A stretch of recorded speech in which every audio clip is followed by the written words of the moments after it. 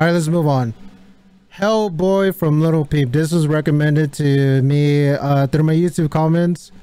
I never really got into this artist because I just didn't listen to his music, but his most recent release songs, I actually liked them. So let's see if this is good or if it's a one-time listen.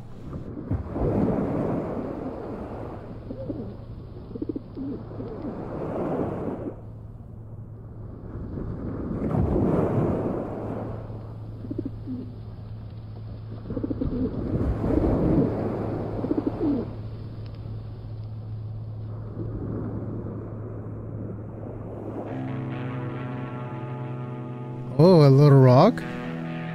Okay.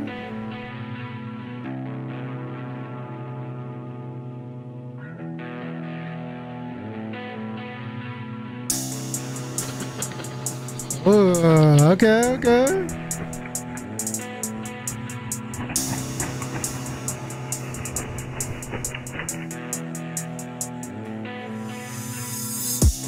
You don't even know what I've been through.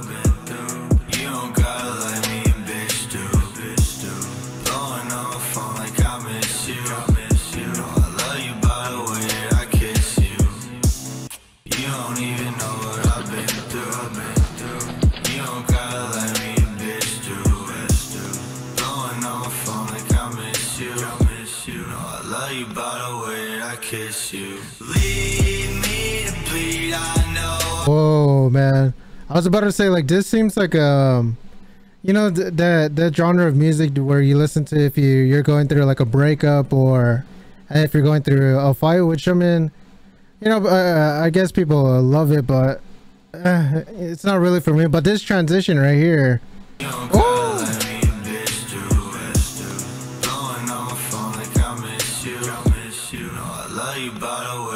Kiss you. Lead me to bleed. I know I got you on your knees, but something keeps on telling me.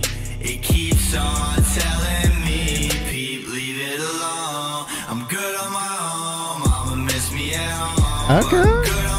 I like that line. It keeps on telling me, Peep, leave it alone. I'm good on my own. Yeah, hell yeah.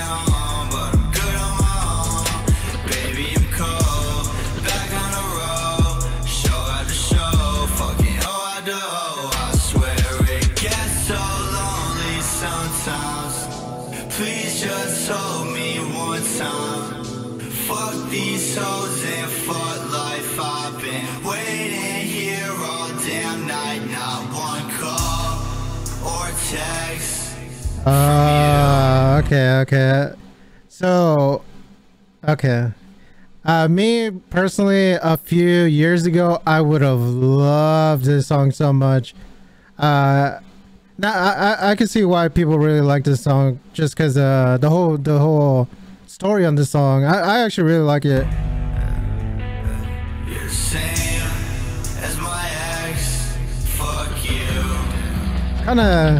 It's kind of a little toxic.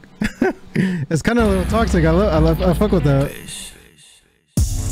You don't even know what I've been through.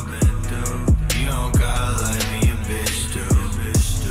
Blowing on my phone like I miss you. No, I love you by the way that I kiss you. You don't even know what I've been through. You don't gotta let me a bitch do. Blowing on my phone like I miss you. No, I love you by the way that I kiss you. I actually really enjoyed this one.